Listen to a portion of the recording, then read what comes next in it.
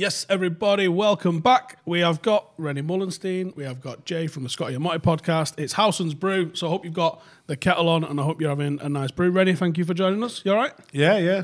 Welcome. Thanks for inviting me. No problem. We are going to be talking about Rene's book, like this. Volume 1, which we're going to get into that as well, because that was a deliberate... Yeah, the soccer tutor of the company must have put it on it. I didn't even know that was going in Volume 2. No, I'm just kidding. But yeah, Rene Meulensteen and Man United Methods of Success, 2007 to 2013. We did all right in that time. Yeah, we did very well. It was an unbelievable, successful period. It was unique, I felt. If you go back and you think about it, obviously, when you're in it, you just go through the daily routines. You train, you work with the players, you go from game to game. Games come thick and fast.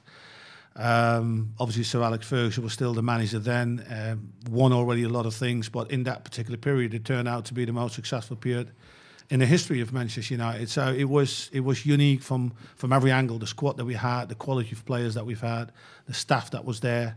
It was fantastic. Yeah, we were, Drogba's offside goal and Aguero blasting it over the bar away from 7 titles in the bounce. 7 titles in the 7 bounce. 7 titles on the bounce. Imagine. Unreal, isn't it? I think recently it's just shown how big an achievement that was when you see teams that are trying to retain a title, trying to get back to sort of keep that level. And the fact that we did it. It was almost as good as the cup win in 91, 92. That's like that. True enough. It's not far off. It's a good, do you know what? Champions League double. All right, it's good, but as me and Jay would say, it's not the Cup Winners' Cup. It's not the Cup Winners' Cup in 91, and then you've heard it from the man himself. Yeah. So 100%. It was in Rotterdam. It was in the Kuip. I saw the game. I mean, obviously that was when I fell in love with United.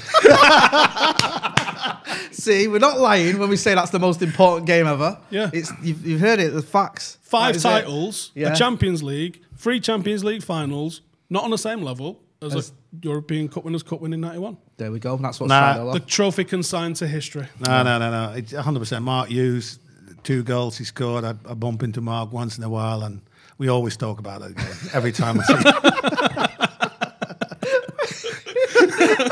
That's it. I'm happy now. Thanks for tuning in. We'll see you fucking next time. Got what we wanted. That's all I wanted to hear. See you guys.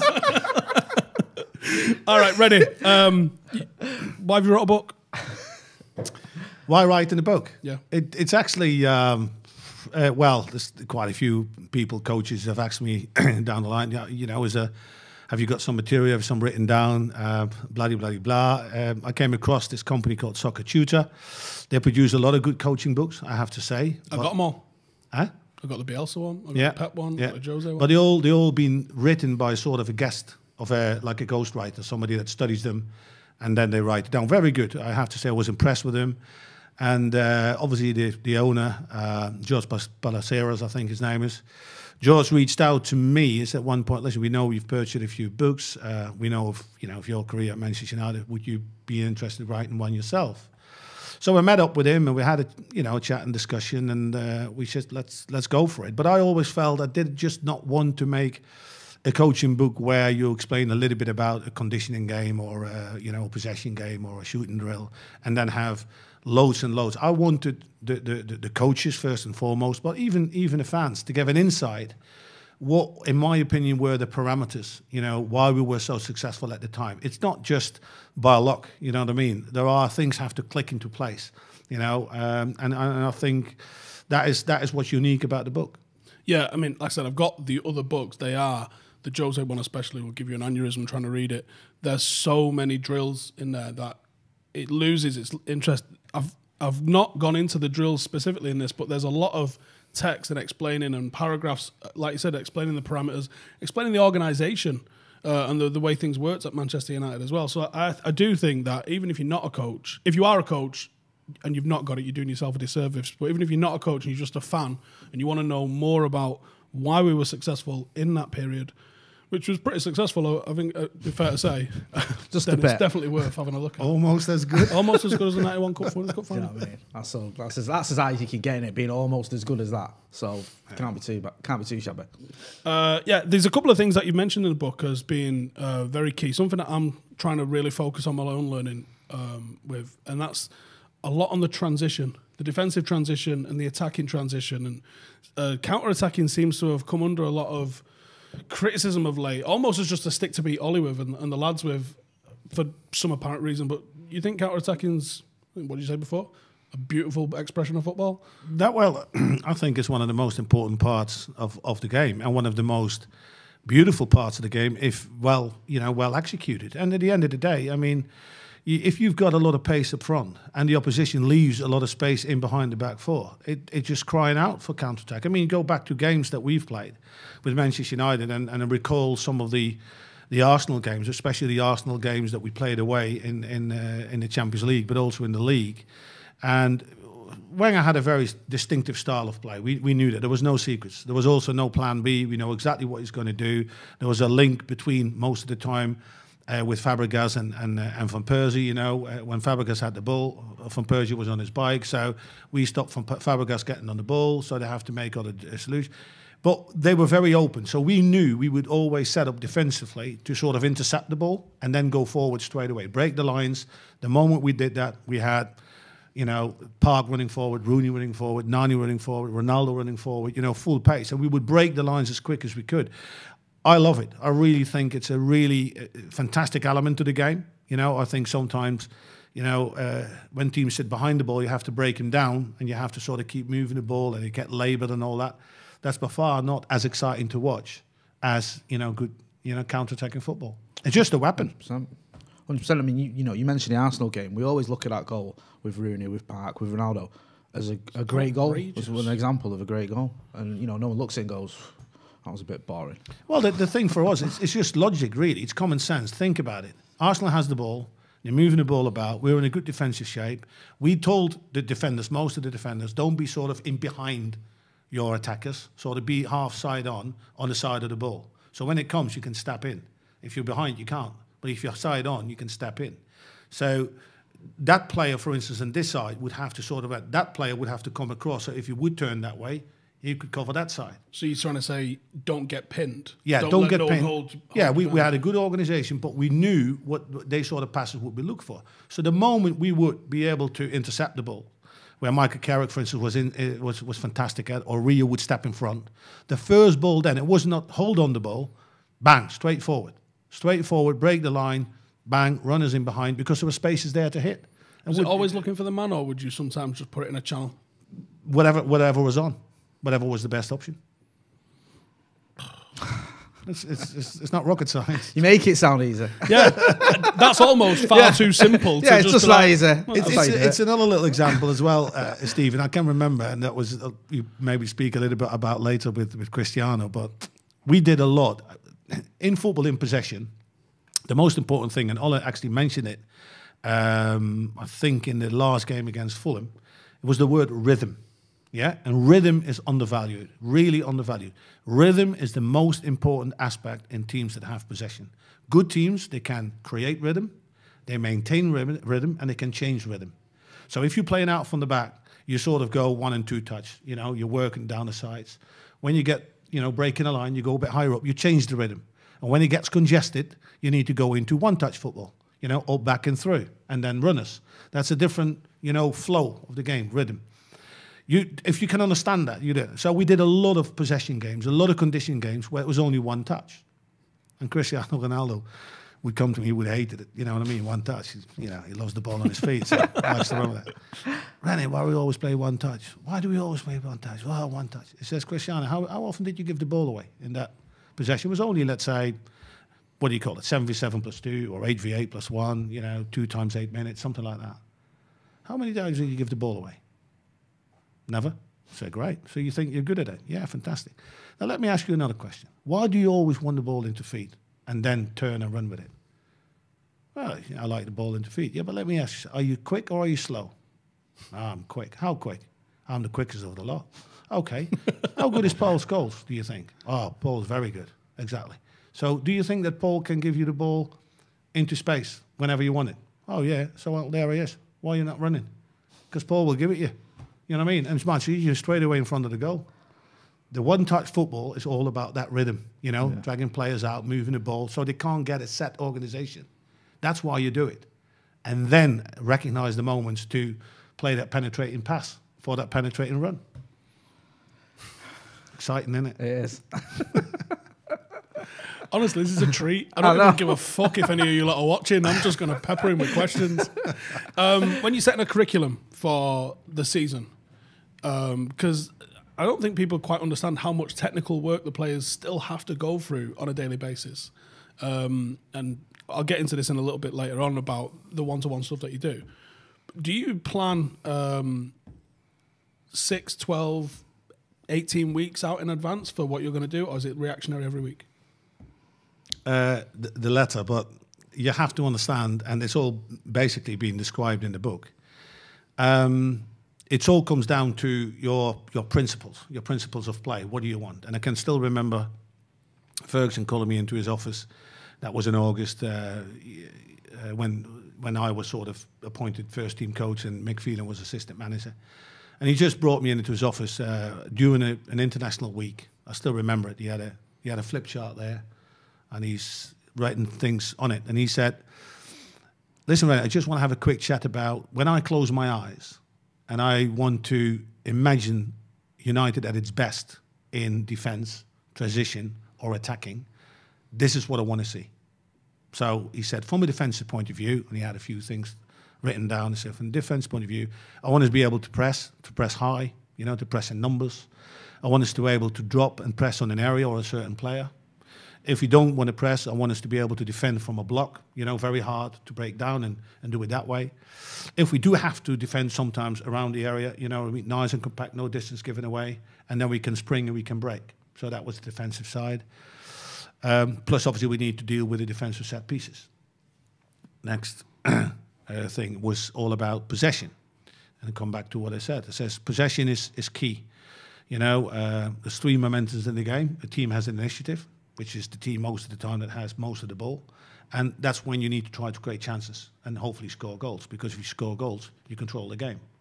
And from that, if you can score another one, then basically you start to dominate the game. But rhythm is the one that runs through that possession. You always have a possession with a purpose. Yeah? You try to create chances, score goals. If you're leading 1-0 5 minutes before half-time, you just keep the ball. Yeah? Run the energy out of the legs. Players need to understand that. And they need to understand that rhythm. So that's important. Next page. It said, this is the most important page. The attacking side of the game. And he's only had four words, I think, written on it. He says, if I want to see United attack, I want to see them attack with pace, power, penetration, and unpredictability. And these are the 4 things that I want you to instill in that team, in the individual players, every single training, every single day, no matter what you do. Whether it's a possession game, it's a shooting drill, it's competitive small-sided games, it doesn't matter. Those things are constantly in there. So basically, my curriculum was written on 3 flip chart pages. That was it. And obviously, he says, everything is linked together by quick transition. It's obviously, the 4 or 5 second rule. When we lose the ball, react quickly, And depending what our tactic strategies is, are we going to press or not? That decides, are you going to chase the ball or are you going to go into a shape? That sort of thing. But those were the parameters. So we didn't work ahead. And from that was basically, obviously you had different oppositions in the league. Are you playing a top team? Are you playing, team in the middle of the table? Or maybe somebody's fighting relegation. Next game was Champions League away. So there were so many parameters and variables. But the principles were always the same. And it was all about mainly us. 80 to 75% was all about us. How are we going to win the game? 20%, 25% about the opposition. Respect the opposition. This is the style. This is the strategies. This is the current run. These are the key players. This is how they can hurt you. This is how we're going to deal with it. And this is how we're going to beat them. That was the main focus. This is how we're going to win the game. So that would be the match day preparation and team talk would be focused on that basic structure. Yeah. Yeah, because if you look at sort of preparing the team for the upcoming game, it was like, and we always sort of work like 3 games ahead, sort of in our schedule. So Alex would always think, okay, in 3 games time we play, let's say Liverpool away. On a Wednesday we'll play at home to Basel in the Champions League, and in 2 days' time or 3 days' time we play against, let's say, Stoke at home, whatever. So we always look. So we would sort of have ideal lineups in our head. Who we're going to play against Liverpool, who we're going to play against Basel, who we're going to play, and how we're going to work it. How much rotations do we need? How much rotations do we want? Depending on the season, because in the beginning of the season, to sort of almost up to the end of sort of February, there was quite a lot of rotations, and then when you came to the back end of the season, you saw lesser rotations. And that was deliberate. Deliberate, yeah, because then you need stability, you need to get a team to get in a flow, and then obviously you want your best players to play. But from a daily then, to prepare the team, like we would get them in, we have a chat, I would have a chat with him. Every day? Yeah, we would bring the players in. Obviously, you need to tell them what you're going to do in training, the reasons why. You would explain some information already. Listen, we're up against Stoke. This is their current run. 5 games, always 5 games, you know what I mean? They lost 3, drew 1, won 1. These are the key players. Roy the lap with a long throw-in, for instance. We need to work on that because it can hurt you. They scored, some of the goals that they scored came from there, so we want to prepare to that. What can we expect otherwise? This and this and this. This is how we're going to prepare them. Then the day after, I would back that up by video footage. So we've got the players in. So listen, remember we talk about Stoke. This is what other opposition has done. This is what they've done. Have a look at it. Brilliant. Okay. Another training session, moving towards more to the game. And then obviously when it came to the game, that it was all about us. This is how we're going to beat them. This is what other teams have done.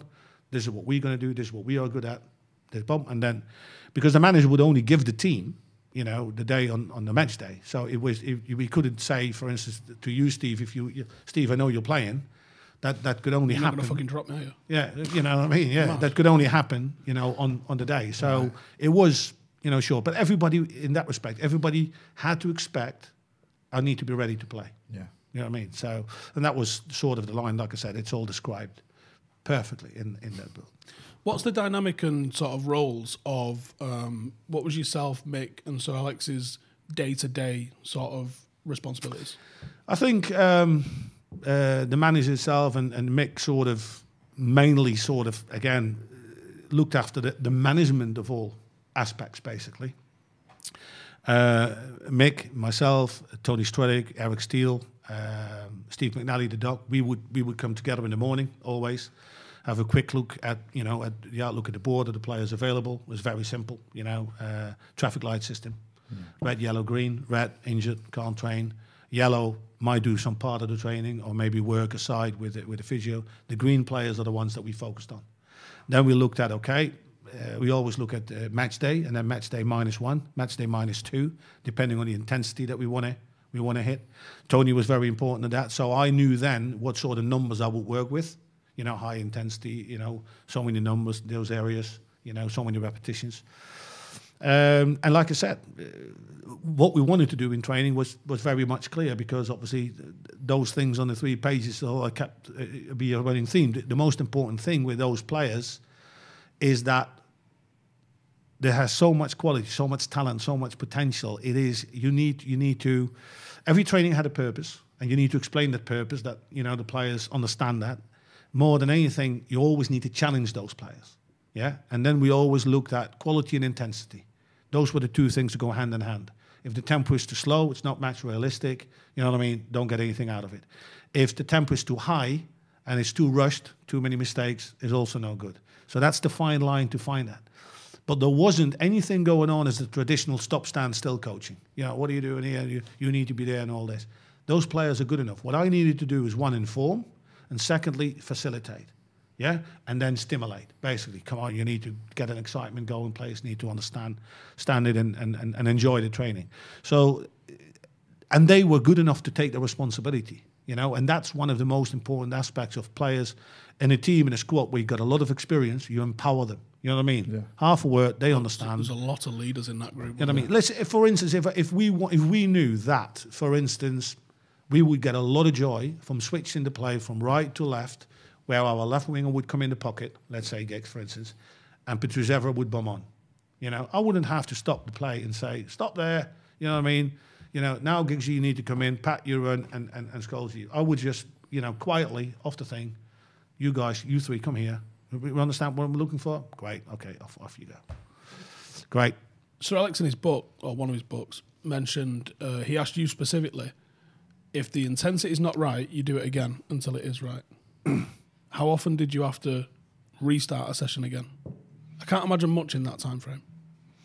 I tell you something, Steve, and the most, for me, it was as enjoyable as all for the players, but I think the biggest compliment I think I've ever had in that period, 6 years that I was the first team coach, never ever, any time any player came to me and said, Jesus, Rene, that was shit, that was a shit session. That was honestly, and I'm telling you, players are not like, oh, fantastic, great. No, they don't do it. But players are, when they don't say anything, you know what I mean? But when they sort of, you can see in the body language or whatever, they think it's a shame the session is finished.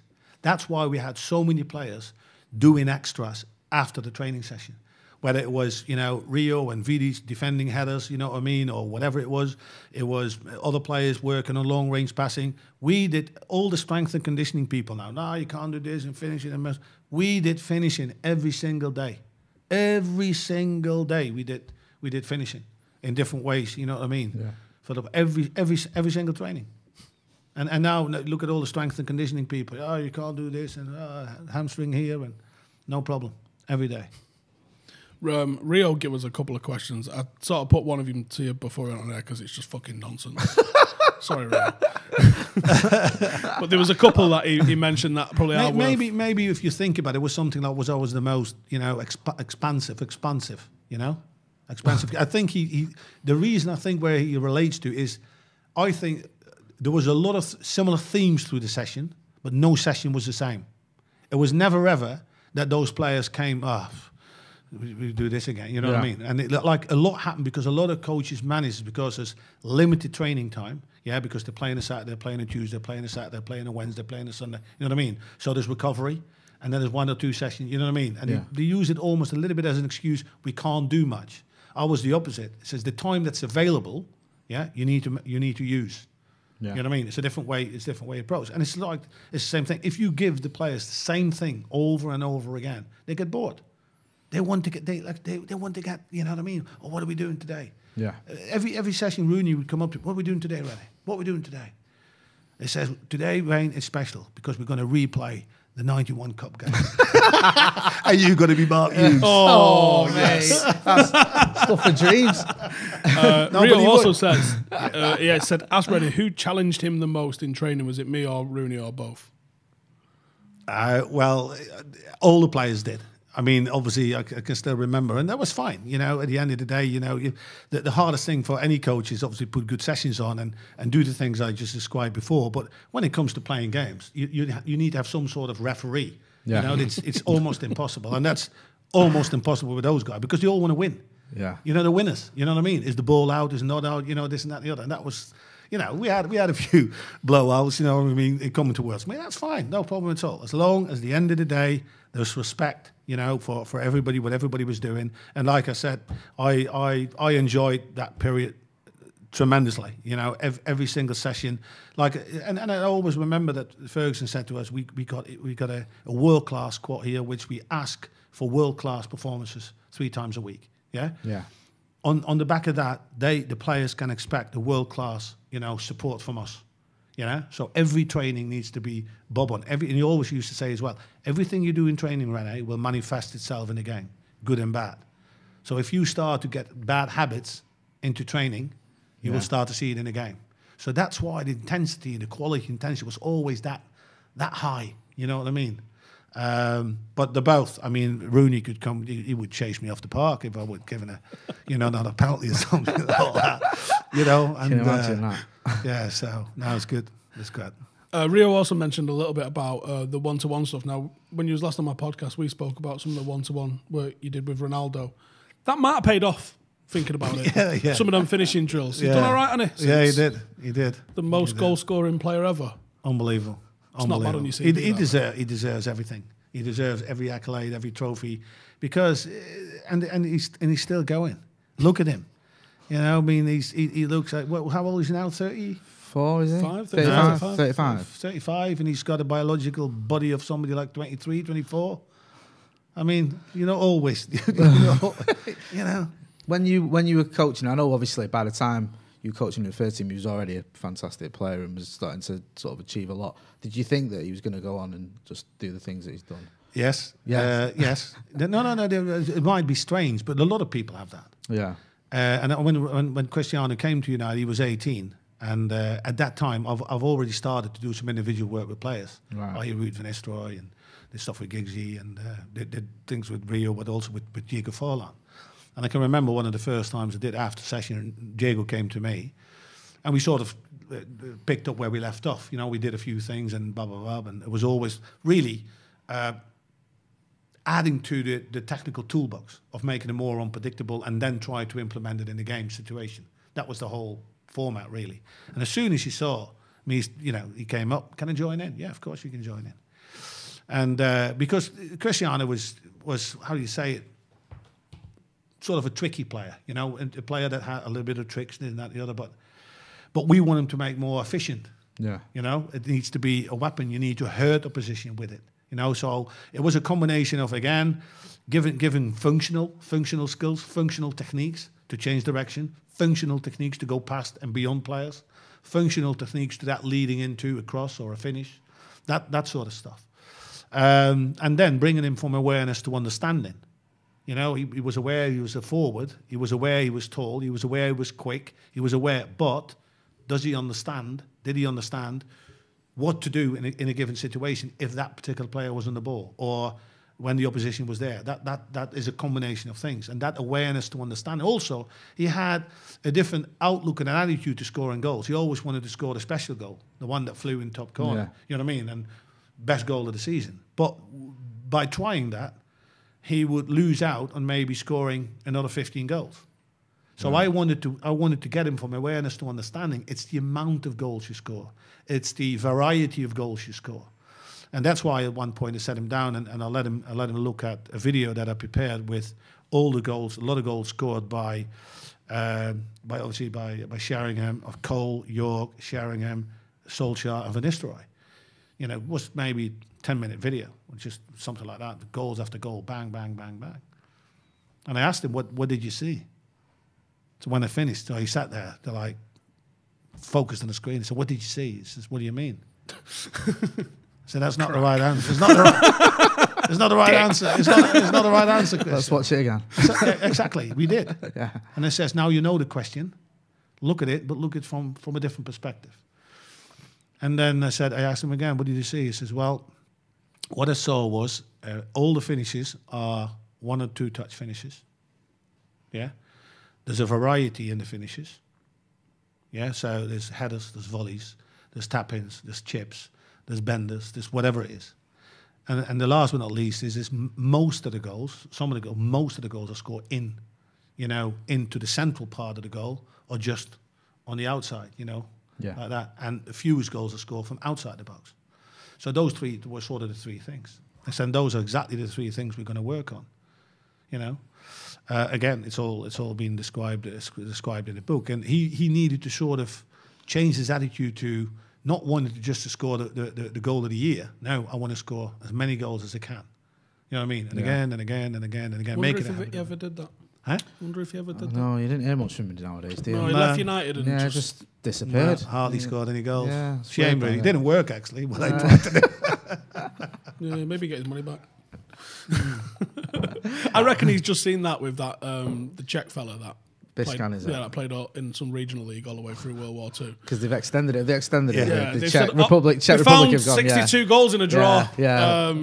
I bet Ronaldo just looked at that and gone, fucking cool. All right. Give me 63 give goals, me a season and a half. Hold on a minute, yeah. Yeah, I'll sort that out. Do you reckon he goes another country after this? Just badge collecting now, picking up trophies and The ultimate driving force for Cristiano is winning. So if he moves to another country, and I could see him maybe going to America, Wow. But he would want to go to a team. But obviously in America it's hard to guess, because obviously they reject the whole league with players going here and there, etc. So when you go from Man United to Real Madrid, you got a good chance of picking up another league title or Champions League. If you go from Real Madrid to Juventus, same thing. So he's picked those choices well, and what's really remarkable that he has done that wherever he went. He's never dipped form. He's just kept on going. He's getting older, but the form is still there. It's just amazing. Yeah, I wonder. Get him into Miami with Beckham. I don't know, maybe, yeah, longer term. Still think he's probably got. You can't see him going somewhere like Seattle, can you? No. Well, Miami's more his vibe. Do you reckon? Yeah. Yeah. Yeah. Somewhere with a beach. But it would be a coup. I tell you, if David would. Well, they've got the rule, haven't they, which allows one like mental player to play. Because they had Kaka at Orlando. Yeah. You know, and I think everyone else is on about £1,500 a week, and he's on like what? Where was it, Rooney? Rooney went DC, didn't he? Yeah, he was on a similar sort of Yeah. ticket, I think. Yeah. And he was tearing it up there, though, wasn't he? Some of the goals he was scoring. Yeah.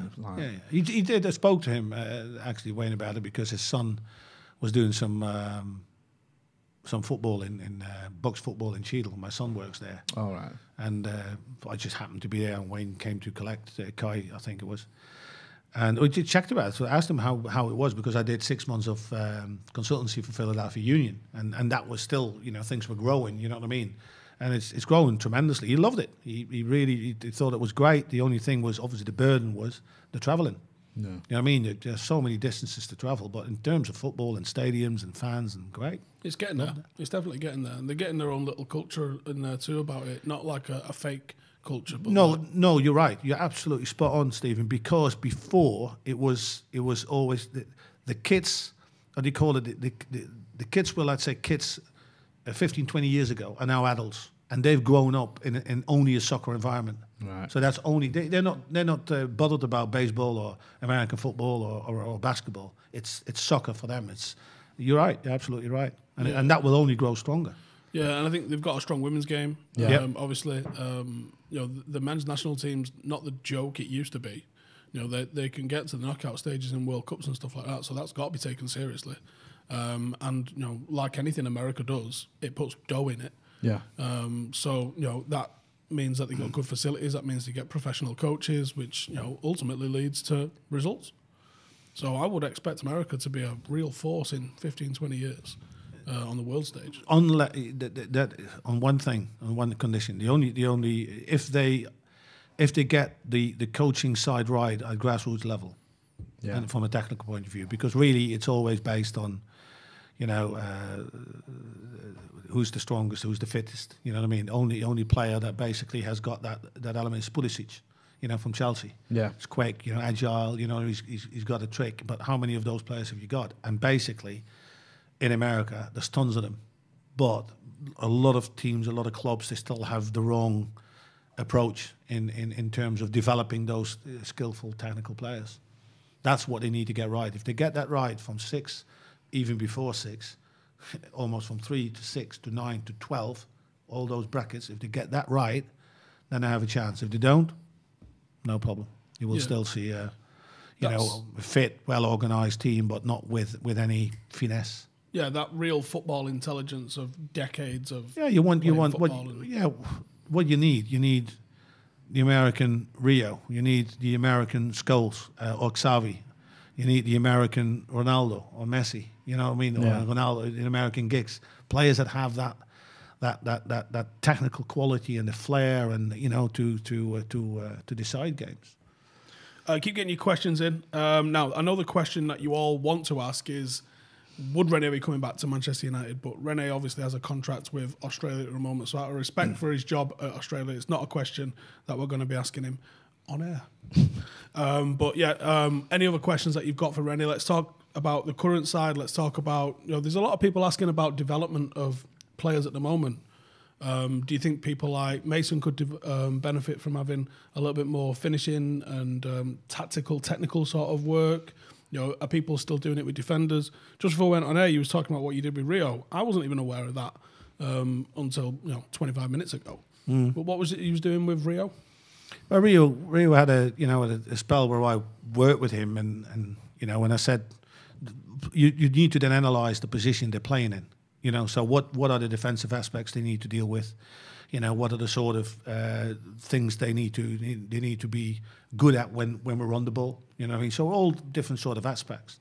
And I can remember at the time we did quite a bit of heading. I thought there was room for improvement. He thought there was room for improvement. And it was funny because sometimes you need to strip things down. You know what I mean? Not just go to the end product. No, start to strip things down and try to make those players feel again what is really important. For me to heading the ball clearly. You know, there's a lot of aspects to it, technical aspects to it, to making sure it needs to come from the core, the balance, and all that. So they're all sort of exercises like that, and you're working towards the game scenario. Okay, now we got it. We worked on your heading. You're good. Timing is important. So now the crosses are coming in, you know, and then you pick, let's say, there's the goal here. You know, the cross comes from here, then from there, then from there, from there. So what is your position like? Where would you had the ball clear? You know, distance and height, that sort of thing.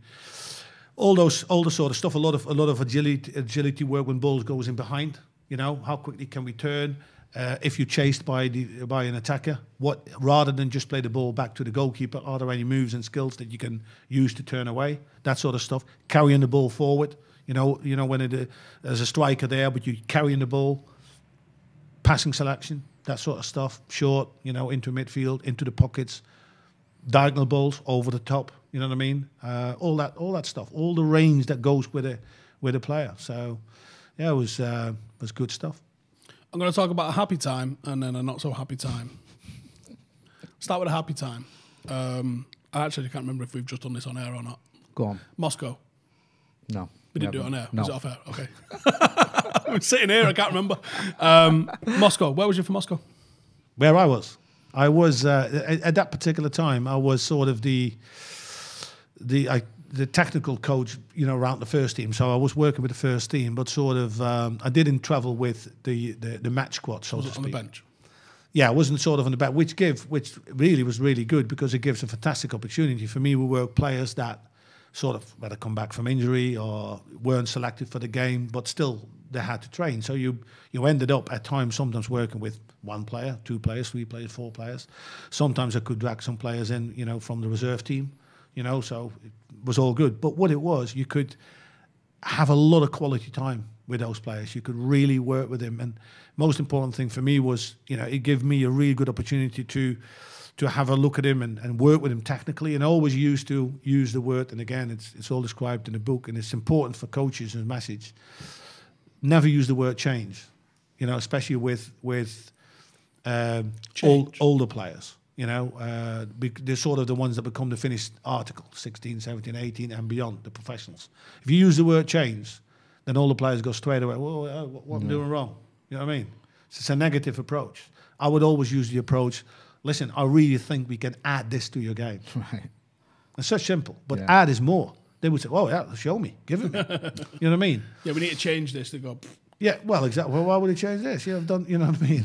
But when you add and you show them, and they experience it, it's great. So back to Moscow was that obviously all the work was done, but obviously I flew with, you know, a lot of other Manchester United staff.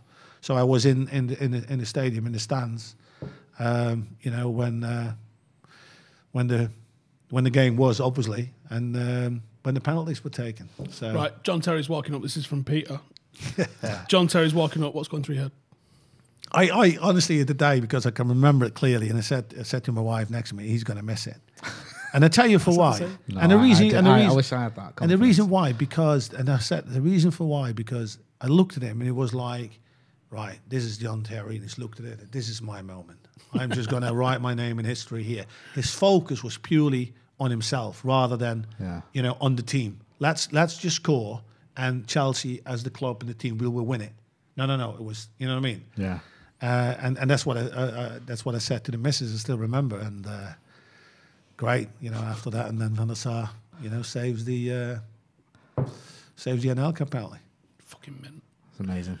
The feeling, you know, just the euphoria and everybody, because it was great for me as well. It would have been fantastic on the bench for sure, and the players, but it was equally as great with all the staff members that are so important, do such an important job throughout the year. You know, not have the, you know, the glory that goes with it, but it's important. Yeah. And to then share that with, and the happiness in the eyes, and it's great. What a weird moment it is as well, because there's so many cameras, obviously, at football and certainly in shootouts. It never once cut to Fergie. It never once cut to the bench. It cut to the line of players. There's some famous photos, isn't there, from the players, and the camera was on Ronaldo mostly because he cried afterwards. Yeah. But it never cut to the bench. I don't ever remember seeing it cut to the bench, which is weird in a shootout when it's so tense like that. It was raining at the time, wasn't it? I remember seeing the footage before the penalties or a Fergie before the penalties. Yeah, but I don't remember it was. afterwards, Yeah, it was probably because he probably didn't even see the penalties because he was constantly. Did we score? Yeah. But the penalties were taken superbly. Yeah. I mean, like Anderson. I know people that was in the stadium. Was it, how old is he then? It's about 20. Was it then, Anderson? Listen, I always have, and that's one of the things. And I can remember having when I was a manager in Qatar before I came to Manchester United, we had a Brazilian player called Osvaldo. And everywhere I always looked at it, I sort of get a thing for it. Brazilians are very good penalty takers. Yeah. Really, never had any doubt. And also, even when Anderson walked up, I thought, don't worry about that. He's Brazilian. He's going to put it back in the net. That's probably my favourite, that one. Because his chest's out. Yeah. He just walks up, doesn't he? Great. And he just puts his foot through it. And then he's like that. You just think the confidence and the swagger. Do you know what he was doing before he took it? I don't know. So before we brought him on, 'cause I think we brought him on in extra time, literally for a penalty. It was a late one, He was doing kick-ups, chilling, just doing kick-ups, just the balls on the guy. Do you know what I mean? Unreal. And I thought Giggsy's one as well was cool as a cucumber. Honestly, it was so. That was the one just before Anelka's one, wasn't it? I think so. Was it bottom corner? Wasn't it? It was bottom. Like placed it. Yeah. Like you say though, you know, Hargreaves penalty, you're not saving that. No. You know what I mean? No. Carrick's, it was, I mean. Yeah, and that was big stage, you know, to do that then. And it was to be fairly honest, it was a really good game from United. I think we should have tried to put it to bed. A bit of a silly goal, you know, to give away, you know, typical Lampard goal, I thought. Yeah. Got ricochet off 3 people. Yeah, it was. But we wasn't there was one great attack. It's just in the back. Wasn't that Giggs got a good chance? Or Carrick had a shot clear. Yeah. Carrick had a shot, didn't he? Where I think was it Terry slid. A good effort, yeah. Yeah, from like roughly around the edge of the area where I think Checker committed himself. I think it was Terry who blocked it. Someone blocked it. But they had a chance as well, didn't they, at the bar as well later on. It was a good game for a final, because finals are because 99 final was awful, wasn't it, as a game from a United point of view, but the 2008 one was a good game. Yeah. We hit the bar as well. Yeah. After we won it, we all went. That's what you do, Steve, don't you? The one I can remember is Vidic just looking smashed, wearing a Russian policeman's hat and trying to give an interview to someone and not having a clue what day it is. And I'm thinking, that's what it's meant to be, isn't it? Of course, man. Yeah. I imagine that was a good night then. It was a very good night. Excellent. Yeah, I've heard the Fergie, I can't remember who it was. I think it might have been Paul McGuinness interviewed about it, and he was like, yeah, you know, obviously it rained so heavy, didn't it? Fergie's shoes got ruined. And he's just come into the bar afterwards in like a pair of trainers. Just like, who gives a fuck? European champion, you dickhead. Brilliant. The non-happy time to do we have to do this? I think it was interesting in... No. You said Fergie gave like a bit of a speech in 2012 after we drew the league with City. Talk us through your entire experience of that 5 minutes or so then, from full time. Well, it came to that one particular game, whereas I think, you know, if you look back to the league, I still remember one particular game as well. Was that the year as well that we drew 4-4 with Everton? Yeah. That was one of the games. We going forward, you know, should have scored 5-2. Zevra one on the line. 100%. Hits the bar on it, hits the line. 100%. And we walk off the pitch 4-4. We had Wigan where we had a stonewall penalty against Nani. Yeah. Not given. So there was moments before in the run up to it. So it came to this final game. Obviously it was going to be close and away to Sunderland, and it was a tough game, hard game.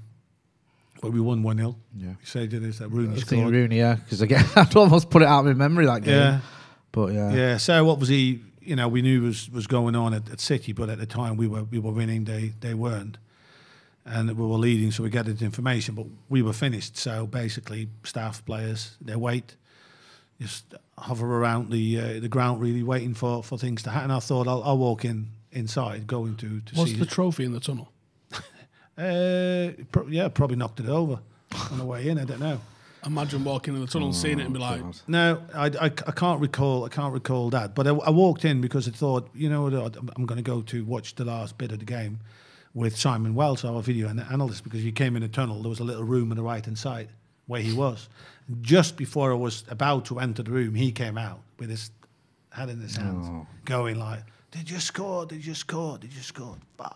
And I was like, so I stood there in the tunnel, and I thought, and I just had to turn left to go to the dressing room. So I straight went into the dressing room, sat in the corner, and I felt like a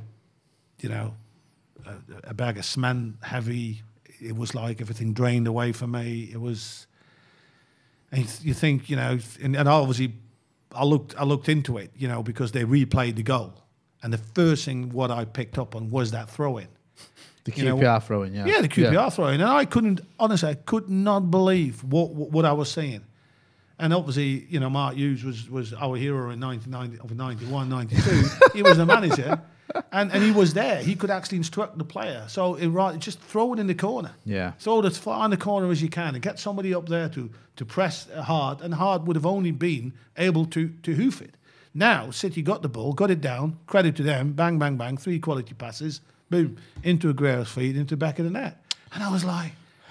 Anyway, so bit by bit, the players and the staff came, and the manager came back in the dressing room, and it's just like, just try to imagine, you work so hard for that moment, and obviously we are used to winning, but more than anything, losing it for 1 goal to City, the noisy neighbours, then that is not, it's triple, 10, 100, 1,000 times as hard, Yeah. If you lose it, you have to hold your hand up and say they were far better. Look, it's 10 points different, or you know what I mean. But this, with one goal and this and that and the other and all this was so. But it was there, and I can still remember Bobby Charlton being in there, David Gill being in there, and the players were there. And I remember Ferguson just say to the players, it's a hard one to take. It's a hard one to take, and especially for the young players, remember this moment, remember this feeling, because this will spur us on next year, to come back double as strong, double as hard, and we're gonna get that trophy back.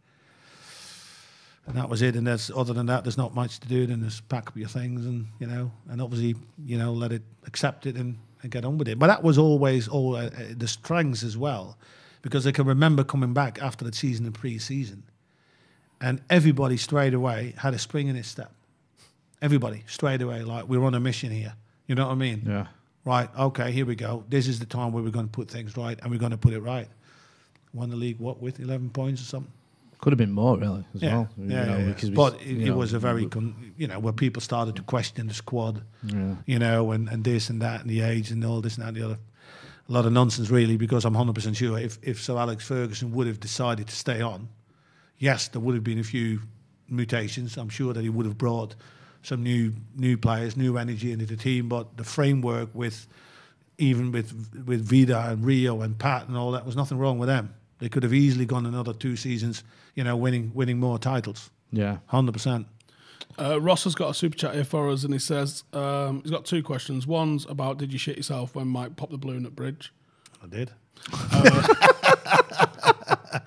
And the other one is, how do you reckon Rooney's going to get on as a manager? I think he's going to do all right, and I'll tell you for why. Because, like I said, Wayne was always the guy that would, first of things, he would come up with me in training and would ask me, what we're going to do today, Rene. He always wanted to know, right? He has always had an interest in what we were doing. Was he a good trainer, Rooney? Yeah, very good. Top notch. There was... Because I reckon that could have gone either way with him. Like, yeah, he seems like he's a bit... No, not at all. Freestyle? Not at all. He loved it. Brilliant trainer. Highest expectations.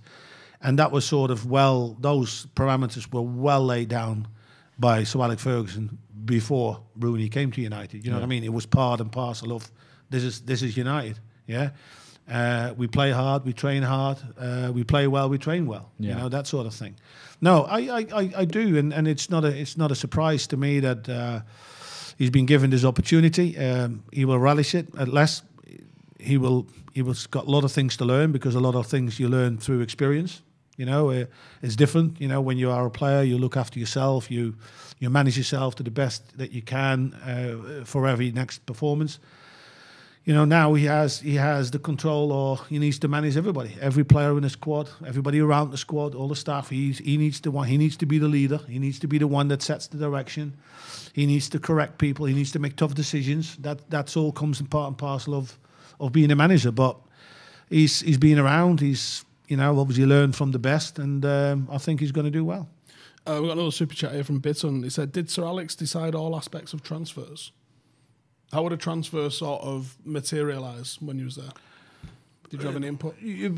Well, of course, I think that Sir Alex would veto all the last bit. Obviously, he worked very, very well together with David Gill and all that. But in the process, you had your chief scouts and everything, the targets that you were looked at. I'm sure that, we were asked about players at times. What do you think? Do you know anything of him? If you did, you looked into it and he wanted your opinion on that. Do you think he will really be good? But actually, again, the parameters were fairly simple and straight. And again, you can see that in the book how we profile players with a jigsaw puzzle. But when you bring in transfer, it's all about two aspects: being and becoming. And being is if you're bringing players in, then they're going to perform for you, i.e. Robin van Persie. Yeah, established player, knows the Premier League. This is what we're going to get: assists and goals. That's a being. Yeah. But more than anything, a lot of clubs want to have becoming players. Because they've got you don't pay top dollar for them, but there's going to be more out of him. You've got a lot of years to come from him, so they're more becoming. Right. They're more becoming than being. Yes, they can play, but it's more. Mason Greenwood is one of them. Obviously, he comes through the academy, but he is still a becoming player. You know what I mean? Rashford is more a being, but still there's mileage in him. Bruno Fernandes is a being. Yeah. Buy him, bang in there, boom, perform. Cavani, being. Yeah. But if you would bring, let's say, Sancho, if they still, or Haaland as a striker, for instance, being, but still more to come. Yeah. And those were the sort of two parameters. Any players that Fergie brought up where you went, not an in-boss? Very honest, Steve. Honestly, the only one that I've ever really got involved with, and that's the only two transfers that I've only got involved with, I had an opinion, was Kagawa, Shinji Kagawa. Yeah. Because I felt that we needed somebody that could establish that link between that sort of midfield and forward. Very versatile, turn quickly, clever, can assist, score a goal, that sort of thing. And Van Persie. That's the only one. All the other ones I've never had. Honestly, and Michael Owen. I can remember him ringing me about Michael Owen.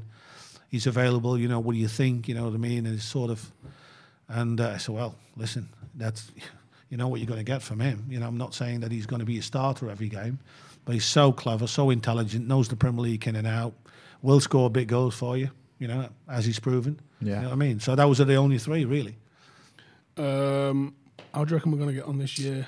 The top of the league at the moment, halfway through though, long way to go in a crazy season. You think we could be picking it up? Yeah, I think there's no guarantees, but I think United now is starting to move as close as they've been ever since Sir Alex Ferguson left. Yeah, I think now I start to see a little bit of a stability and continuity, what everybody's waiting for, because it has been such a roller coaster, really. That's why, again, and it's good that people are given time. Ollie's been given time. He's reinforced that many times. It's a long-term process. These are discussions I've had. And yes, it goes with ups and downs. But now suddenly you start to see, you know what I mean? It in some ways, it was a shame, really, that they didn't get to the final of the Carling Cup with City, you know what I mean? Because that's what United is about, because that's the next step that what Ola wants with his players, win things. Yeah. Win things, because that's when you put your stamp on things. You know what I mean? Getting there, almost getting there. It's and he knows that, and he reinforces that all that. It's not good enough. You know what I mean? We want to do a step better. We want to win things. That's why, again, this game on Sunday is so important. Yeah. Get in there, because we want to win the FA Cup. It's a big trophy, But being up there now, we all see the problems that Liverpool are having. Yeah, I think they're really moving into a really interesting period on the club for the first time. I can see some mental and physical fatigue, getting into the team, and that results in the performances they had of late, where United is reeling the games off one by one and having a fantastic run away from home. Winning, a lot of players that are on form. Yeah, he's got a big squad to choose from. He just needs to, like I said. But the most important thing is you can't make the decision now, because I think there's going to be more teams involved than ever before. And i.e. Leicester still there, up there. Even Tottenham. Don't dismiss them. City, of course, who are doing well. So there's a lot of points to be gained, a lot of points to be lost. But the key is when they get to the end of March, beginning of April. You know what I mean? That's when you see probably some daylight between some of the competitors, and then we have to look at, are there still 4 teams left, 3 teams left, or 2 teams left? And that's what we know in April. That's when we can start getting giddy. And if they're still there, then why not? Because the belief will grow as closer as we're going to get. Just on that quickly, Rene, sorry. You know, you mentioned Liverpool there, and you've had these 2 successful seasons, and you've been there yourself. How difficult is it to keep that going? Because they're going into their 3rd season now, where they've had, you know, the Champions League, the Premier League. You was at United, where you won back-to-back titles and then won another one. How difficult is it to keep that momentum going and keep the players sort of, I wouldn't say keen or whatever, but keep them going, because it is difficult. A high level to maintain. It is very difficult, and that's why Sir Alex Ferguson is probably the best manager ever in the job. Because if you look at Klopp and what he's achieved, and it's remarkable what he's achieved, it's fantastic. And the same thing, obviously, what Pep has done with Manchester City. They both needed the time to get where they were. They both had success. Pep with City has dropped off. Yeah, similar looks to happen with thing. So Alex Ferguson managed to maintain. And the reason why that is, if you look at it, Klopp has really relied on 11 players, almost, for 2 to 3 seasons. Yeah, that's why I said there's mental and physical fatigue. Ferguson used that squad in rotation so well, you know what I mean?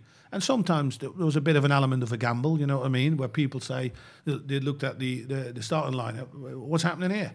Yeah, you know what I mean? Fucking Giggs and Fletcher against Chelsea. It's going to get fucking murdered.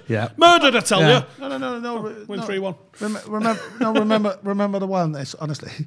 Remember the one, I think it was a cup game. Arsenal. Yeah, when we played Fabio on the wing. and fucking mega. It was absolute samba soccer, mate. You know why that was? Because we didn't have the players that we needed or for coming up. But I said, listen, if we really want to press right from the front, you know, put energy up front, really make Wasn't it like Gibson, Park, and fucking Fabio and Groove Rider in midfield? No, it was whatever. It was Fabio and Rafael on the wing. The Silva brothers on the wing. They were on the wing. Wasn't it like Gibson and Park? Yeah, it could be. It could be. It could be. But it was only for one reason. Absolutely press the fuck out of them. You know what I mean? Press. And then when the game settles, we won that game 2-0, didn't we? Yeah, 2-0. Rafael and Fabio literally just ruined them, though. Not, I mean, pressing off the ball, but on the ball, they were just like hitting switches and just. You know, I remember that game, and I remember looking at the team. Like, and Arsenal were, you know. No, but do you understand my answer to your question? Yeah. And the reason, the difference was because Sir Alex used his squad, he used his players. You know, it wasn't like a set a group of players that like you squeeze the orange, you get the results, but then to maintain it, you're falling short because you've got nothing to back up. Yeah, Gibson and O'Shea midfield, and bringing the right, you know, bringing new players, new faces into the setup. That's important because if you look at Liverpool, they only brought Jota in, you know, and he's got injured. You know what I mean? So that's the important thing, to making sure you keep a freshness in and around the group. On Ollie, obviously you work with Ollie, there's this sort of public persona that he's a bit of a nice guy and a yes guy. Tell me how wrong that is. Well, for me, at the end of the day, you just keep looking at the proof in the pudding. And he's I'm sure that if he's honest, then at times that he must have thought, oh, this is hard, this is difficult, because it's the most difficult time really after Sir Alex Ferguson left. You know, when you look at what Sir Alex Ferguson had created over that 26-year period, especially at the back end. If United fans, listen, what are we going to win this year? It's not if we're going to win something, what are we going to win? Yeah. How many are we going to win? Yeah. Plus, there's an exciting style, and that was the biggest compliment that I always felt from other fans from other clubs. So, listen, I'm supporting West Brom, but I love to see United play. You know, or I'm supporting, you know, I can still remember Arsenal again, we beat them again. And we were on Wilmslow and I had some friends over, so I met them in the pub. And he said, hey, you were the first team coach of United, aren't you? I said, why you fucking always beat us? You know what I mean? He says, I'm getting fed up with it. And I'm an Arsenal fan, da. But I have to say, you know, I don't like United, but I like the way you play. You know what I mean? So that's a big compliment. So back to Ollie is, you know, yes, he's just a great person. You know, he's a great personality. He's a really, really nice guy. But I do honestly believe that he's very, very clear in his messages, what he expects from the players, you know, and what he wants to achieve and how to get there. I think you can stop any player in the street and you stop him and say, hey, by the way, you can tell me, what does Ollie expect from you? And where does he want to go? They will go bang, bang, bang, bang. So reason why, because he had a ruthless streak in him when he was playing. This is what I want to know. I want to know how ruthless behind closed doors is. I'm telling you, because I always say in Holland they got a great saying, and that's maybe for the people that are listening, they can Google it up. And I say it in Dutch. In de sport zie je de mens. It's a Dutch line. In de sport zie je de mens. What it means is, if people play sports, i.e. football, it reveals their character. Wow. So how they are in sport, that's also how they are almost operating in normal life. Yeah. So where you all talked about all many times, great, Baba does his job in football, but when that ball fell for him, he was ruthless. You know what I mean? Boom, put in the back of the net. And that ruthless bit, he will also have that in the way what he wants to achieve with United as a manager. That's what you want there. Bit of ruthlessness. Well, I got that impression. Yeah. Like the smiley press conferences, sometimes a little cringy, if I'm being honest, but I go, there's no way he's walked in there after losing and smiled at him. The thing with this is, and that's the important thing, it's and I've been in that position myself. You just played a game, you played really well, and you lost. And then 5 minutes after that, your emotions are still there, and whatever it is, you've lost because of a stupid mistake or a stupid referee decision. And the best thing is, and he's learned from the best, is just talk but don't say anything. Yeah. Because the things that you have to say, they have to be done in the dressing room and on a training pitch. That's all what matters. Yes, obviously, the fans want to hear and all this and that and the other, and you need to give some information and whatever, but don't go over the top. Don't go this way if it's going bad. Don't go completely that way if it's going well. Just try to. And sometimes it's not nice, but it is what it is. But you are a little bit trapped. Yeah. As managers standing there doing your press conferences, you know what I mean? Yeah, and then, of course. Because you lose 6-1 at home to Tottenham. What you gonna say? You know what I mean? You know what I mean? You have to be, because you are protecting. You have to protect the players. The players know they did a shit job. You know what I mean? But you need to get them right next week. Boom, a reaction. Boom. Well, that's why Fergie said he'd come out and go, "That ref was shit today." Yeah, you always deflected. Yeah. Can't believe that decision. That's why we lost. Like, you lost 6-1 though. Yeah, and that throwing was the pinnacle. That's what happened. We got a couple of Kerala Blaster fans in. How did you enjoy your time in India? Tremendously, and still I'm still really. You said Wes and Berber out there. Yeah, Wes and Berber and Paul Rachupka, goalkeeper. Yeah. He was on the books of United. No, it was great, and it was really annoying that it was cut short, and basically, I've never held back, and I'm not going to hold back now. And it was basically because we had a bit of a dodgy CEO, so to speak, that I don't think was honest in his giving his information to the owner. You know what I mean? And but it was great. The fans were phenomenal. I mean, when we went to the stadiums, it held about 60, 65 or 70, I don't know. There was, as soon as we came with the bus, the streets were lined with 35,000 fans, you know what I mean? Unthinkable of now. Loved it, great. It was a beautiful part of India, beautiful part of India. I can still remember one funny story was trying, because obviously when you go to India, you want to explore the country as well. We want to see the elephants, don't we? Yeah. Now you had to travel about 3 hours to go sort of inland to go. Kerala on the coast, like near Goa? It's in the south. Yeah, it's on the south. Yeah, was it on the coast? Yeah, no, not really. You have to quite travel. Yeah, travel quite a bit. But the Kerala area is very. They call it the Venice of India. There's all the waters, the waterways inside. Beautiful, beautiful place. But I still remember we all organised for months. We had a few days off. Let's go see the elephants. And the taxi driver was taking us, and he's taking us. As soon as we got on the main road, what did we see in front of us? A big, big truck with an elephant in the back of it.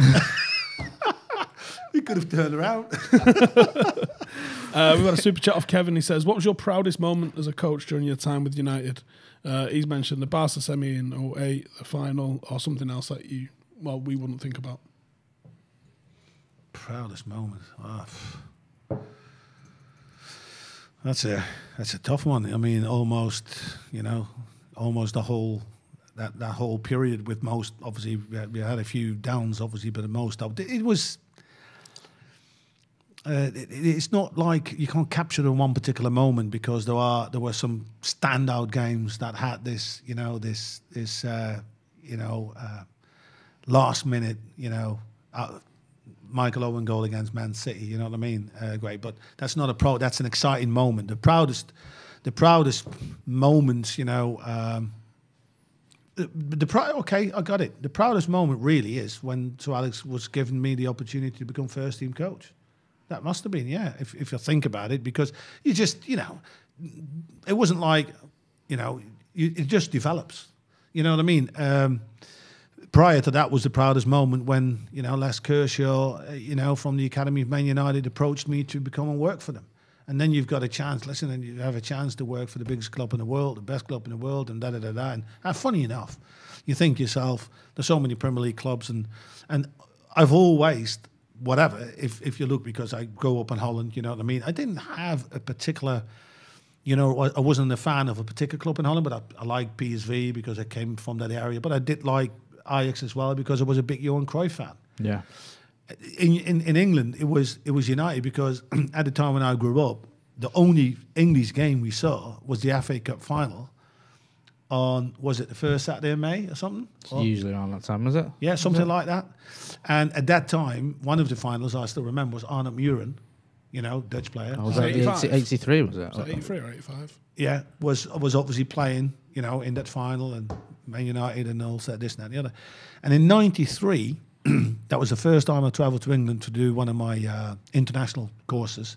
I did my coaching badges, started them in Holland, but I knew it's going to be difficult with my player background. Never really played professional, semi-professional, and in Holland there was a lot of politics of ever doing a pro life. So I thought I need to have another, a plan B, so to speak. So I went to England, and I did this international prelim course with, I think there was 24 different nationalities on the course, and it was 3 weeks. It was murder, basically, because you were on the training pitch every day.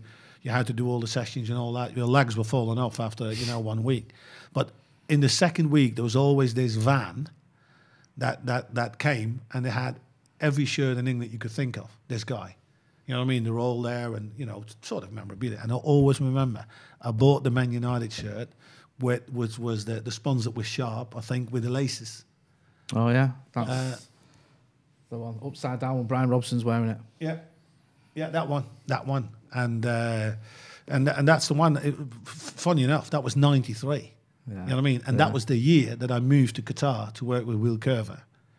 Yeah, and then in 2001, 8 years later, that's when Les Kershaw approached me, to come and work for the Academy of Manchester United. So that was a very, very proud moment.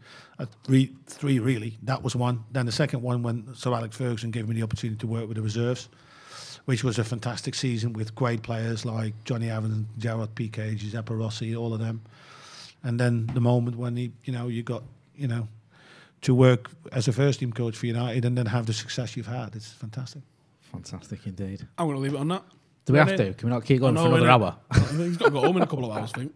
But if you want to check out Rene's book, we will link down in the description below, so you can go and check it out on Amazon. Like I said, it's not just if you're a coach. If you're a coach, you're doing yourself a disservice by not getting it. If you're just a fan, which I would hope everyone watching this is, it's definitely worth checking out, because there's some good info in there. But Rene, thank you very much for coming. Thanks for having me. It was an absolute pleasure. And we'll see you guys in the next one. And obviously we'll be here on Sunday for the watch along with the Scousers. See you in a bit.